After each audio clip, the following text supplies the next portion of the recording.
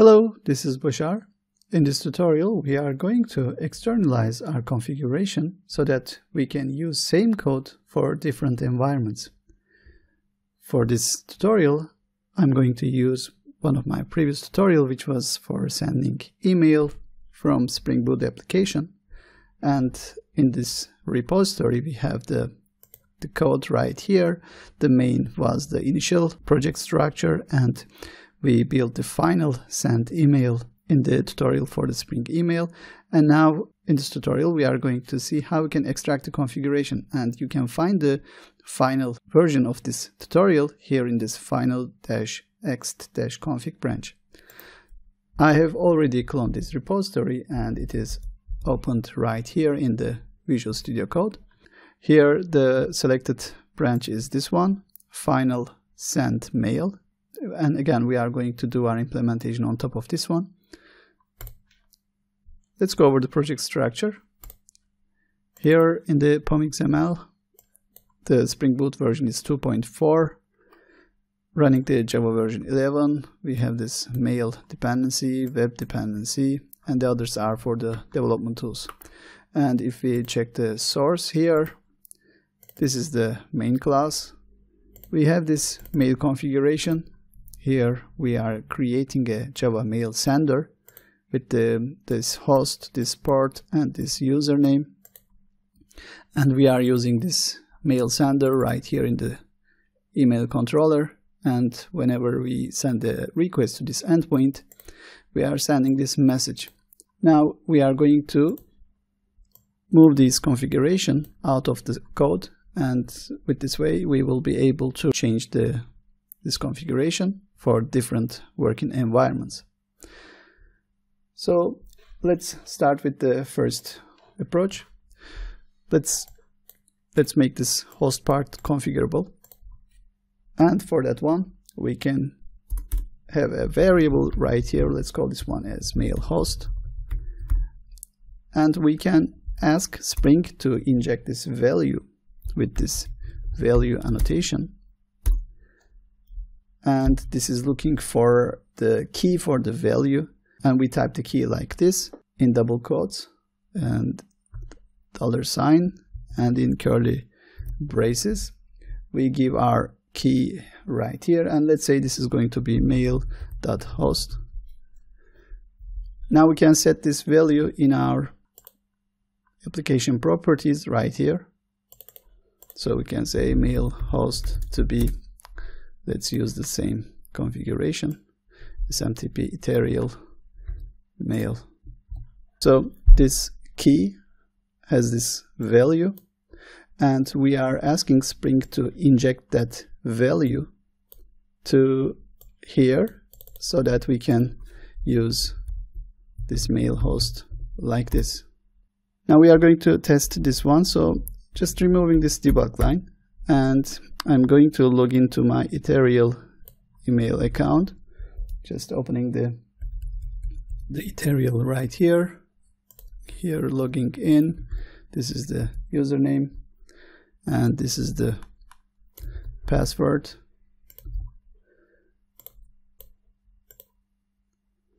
These were the previous mails I sent. We will be receiving the mails right here. So we changed our configuration. Now the mail host value is coming from the application properties.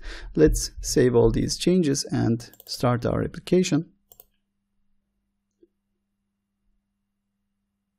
Now the application is initialized, opening the browser and sending a request to localhost 8080 test endpoint. And here we are receiving this done. And this is triggering the mail to be sent. Let's see that controller right here. So this is the endpoint. This is generating this email, and this sending this email via this Java mail sender. And we can see that mail is received right here. Let's refresh this page. Here, this one. This is the last one. We received this message.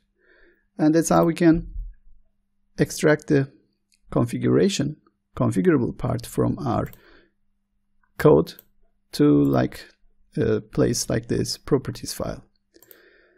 We can also set default values for the mail host. So in cases like, let's clear this part, just cutting this SMTP email and saving this one, just remove the properties. And in this case, when the application is restarted, here we are seeing this exception because this configuration is looking for a value for this key, and since there is no such key, it is failing. To make the application work for these kind of situations, we can assign default values right here. So after the key mail host, we can use colon and we can set the default value like this. And for instance, let's go with the SMTP ethereal email once again, saving it. Again, the application is restarted, and if we go back to the browser and refresh here, again this is returning the done back. And if I check right here, we have another message dropped to the mailbox. We can repeat the same steps for the other properties, like the username, password, the port, or the configuration values we have here. But this value injection can be hard to manage. So instead of this one, we can create our own custom property objects. So let's create a new class right here. Let's call this one as app configuration. And let's say we want to have the host name. Let's say this is just host, and we want the port. So this class is going to be containing all the values, and instead of having these fields like this, we will be gathering all the configurations in this class, and we will be injecting this class to the mail configuration, and we will use that. But first we will be using a couple of annotations here. First of all, these fields needs setter and getter, so we are going to use the data annotation. And the second one is, this is a representation of the properties, so we will use configuration properties annotation. And the last one is, this must be a bean, this class must be a bean, someone must be initializing this one. So for that one we can use the component, so that Spring will be automatically creating an instance from this class. And when it is going to be initializing this one, it's going to be filling these fields. Because of the configuration properties annotation, these fields will be filled based on the values we are going to set in the application properties. So let's save this one, and let's set the values for these fields. We will just use the field name. So let's say the host is going to be SMTP ethereal .email, and let's say the port is going to be 587. So Spring will be automatically binding these values, this host and the port values, to these fields in the app configuration. And in the mail configuration, now we don't need this value. We will use app configuration right here, and this is going to be injected, so we will use auto-wired annotation. And for this host, we can get the app configuration get host, and the port can be app configuration get port. So saving this one. By the way, the DevTools is automatically restarting the application, but you may be seeing failures in this scenario. These properties are not properly working in the DevTools condition. Let's try this one. First, here sending a request once again. Here, as you can see, this is returning a fail response, and we can resolve this by stopping the application right here and start it once again, but it is saying there's an error.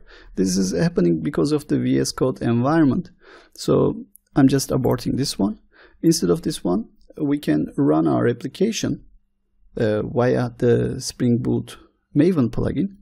So here in the console, clearing this one and going into the project folder where the POM file is.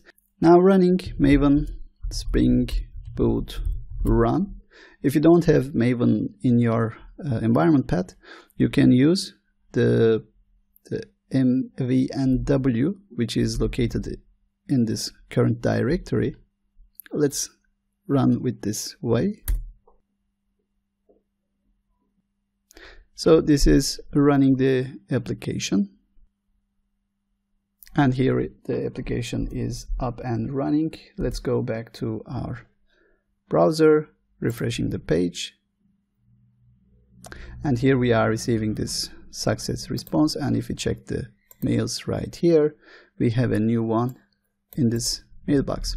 So with this way, we are using this app configuration, which is taking the values, these host and port values from the application properties. Now, just like setting default values for the value annotation, we can set the defaults to these fields like the SMTP ethereal email, and for the port we can set it is 587. So then we don't need to set the values right here. And there's one more thing. We can also set a prefix for our properties. So we can say this properties, this host, the port, is going to be having a prefix of, let's say this is going to be mail. So in the properties file, we can set mail.host or mail.port. So this prefix properties is going to be assigned to the values in this class. So saving all these changes, the application is automatically restarted. Going back to browser, sending one more request. It is done, and if we refresh right here, there is one more message in the mailbox.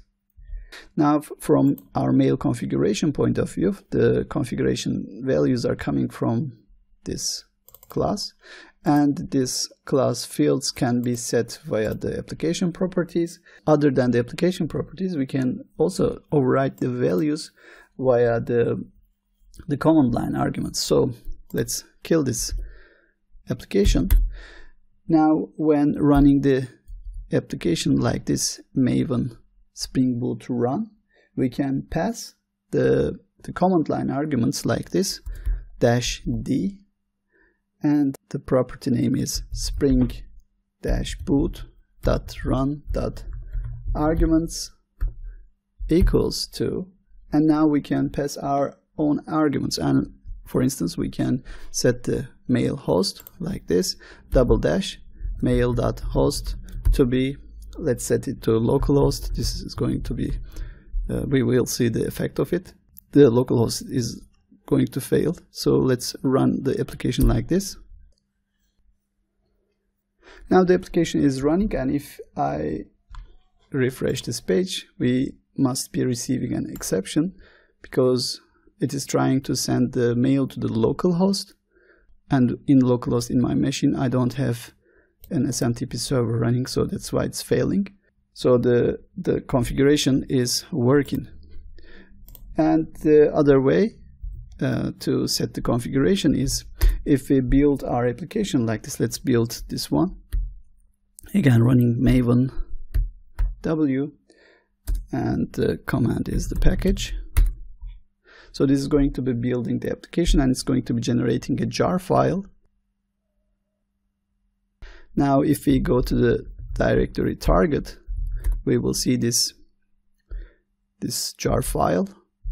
And if we run java-jar email this snapshot jar, and when running like this, we can override the mail host like this This time the parameter is shorter. We will just pass 2 dashes, then our key mail.host and the value localhost. So application is initializing and going back to browser, refreshing this one, and here we are receiving an error. So that's how we can extract the configuration from our application, and we can run the same code for different environments. That's all for this tutorial. Thanks for watching and hope to see you in the next tutorials.